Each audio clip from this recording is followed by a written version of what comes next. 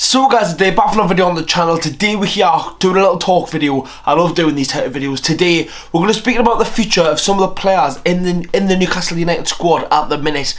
There's some players who might be staying, some players who could be going, some players who need to move on and progress their career. We're going to go through the players who I think who are in a bit of a rumble at the minute at the club. If you could leave a like button, subscribe to the channel. I thought I've got to do a video. I'm not having everyone here waiting for uploads until later on in the week because Newcastle don't play it on Monday night now, so got to get a video out. This is going to be the future of the Newcastle United players in the 2023-24 squad. I want to say now, this is not a keep or sell video. I'm not going to be going through every single player. I'm just going to go through the players who I think need spoken about. So starting off, I'm going to be speaking about Joelinton. A lot of talk was on in January. Obviously we are in March now. In January it went from Joelinton could miss Man City, and then Joelinton will miss the game versus Man City, and then I went on saying Joelinton will miss the whole season, and then I went on to say Joelinton's gonna never play for the club again, and then I said Newcastle can't offer Joelinton a new contract. Dan Ashworth's fucked off, and then Joelinton looks to be staying.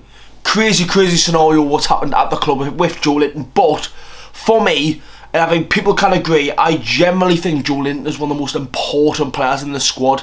Bruno's amazing, Botman's amazing, Isaac's unbelievable, but Joelinton gives you everything that you need as a midfielder. He can play on the wide, and honestly, from the top of my head, I can't tell you a game Joelinton's been bad since last season, since like this season's top 2 seasons, a season and a half. I couldn't tell you when he had a bad game. Honestly, he is prolific, and the fact that we're going to make him so good, and the story and everything so nice, obviously with really struggling at the club, Eddie Howe comes in, changes his position, and Rehampton's Joelinton's career, I think it'll be absolutely silly to just let him go.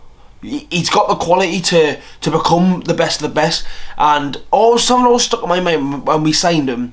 A player doesn't get valued at 40 million. This is in 2019. This is before when teams are spending 60, 70 million on ridiculous players. 40 million for Joelinton was a big move, and any team could have made that move. Newcastle done it, and now it's 100% paid off. I think with him 1 year left, I think if we give him a good deal, I think he absolutely deserves it as well. It's not like he's been that player hit and miss and being good and being bad. It's a bit like, imagine if it was Callum Wilson. He's doing good sometimes and doing shit and he's getting injured. Joelinton got an injury which wasn't his fault. Really shouldn't have went out in the second half against Sunderland. He did and then got injured.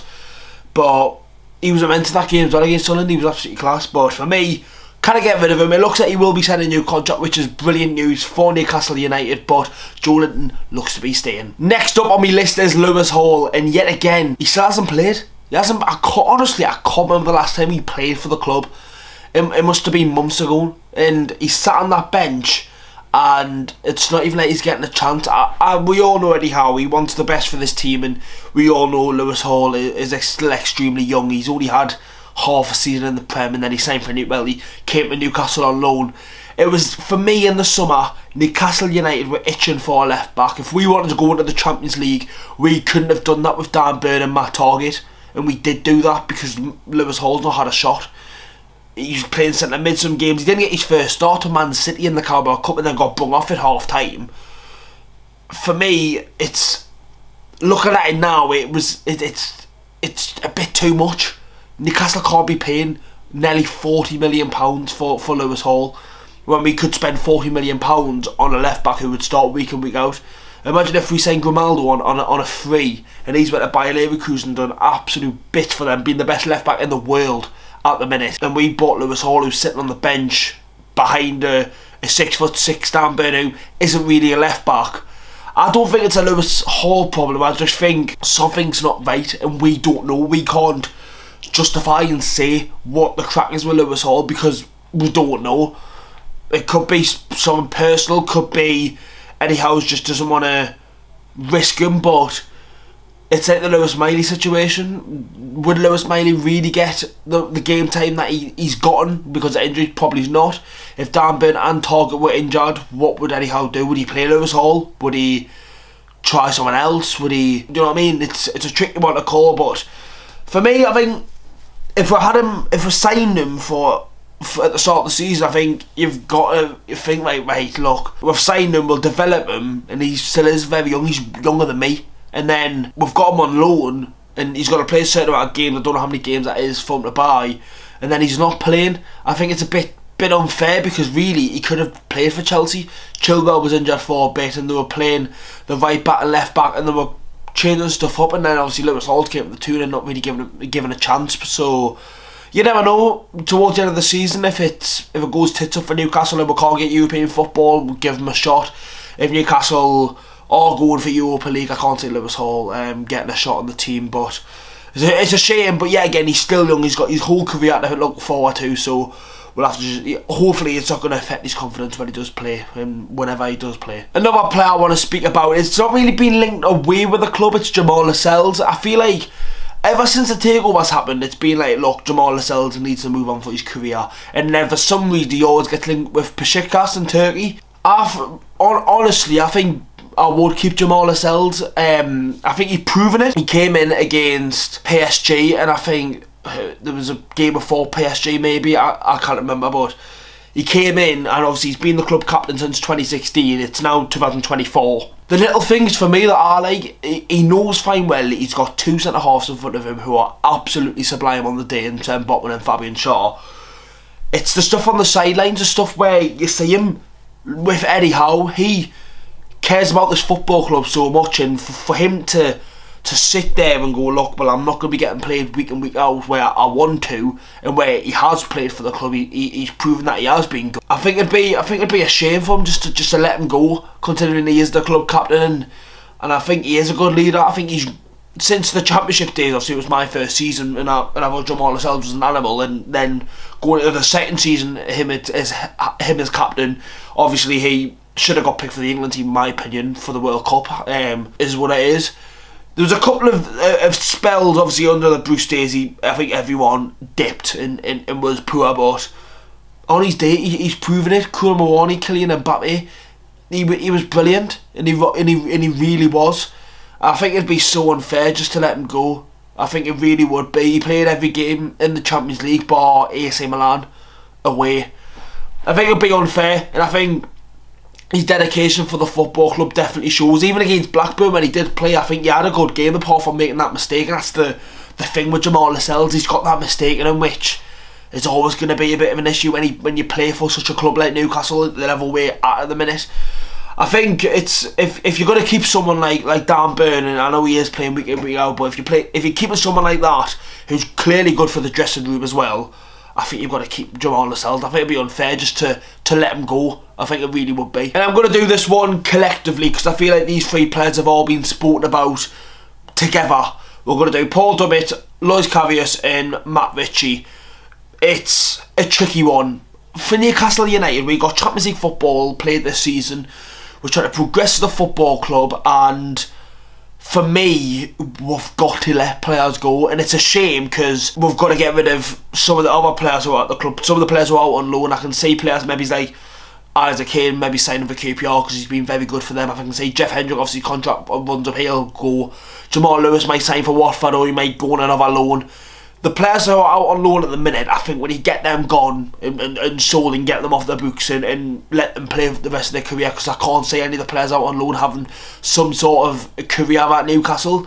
The players who are at the club at the minute, Paul Dummett, he was linked with a move to Ipswich on deadline day. That didn't go through, so obviously he's still at Newcastle. And look, Dummett's only been at, I think it was St Mirren and Newcastle. Obviously that was a loan move. He's been in Newcastle all his life. It would be a shame to see Paul Dummett go, but for the sake of the football club, I think we do need to move on players. I think Karius is another one.